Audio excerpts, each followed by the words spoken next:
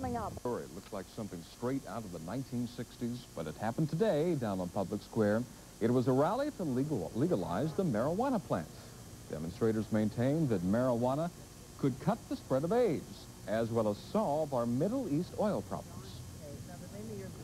We want to show that there's an alternative to this situation in the Middle East, that we can supply fuel for America's energy needs for half the price of oil currently. The reason that cannabis hemp is being suppressed as a source for fuel for methanol is that it competes with oil. It's very simple.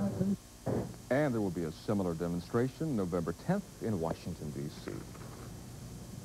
On the edge... Yeah. Okay, segue time. That now. We were on the edge of a raw day today. Yes, we were.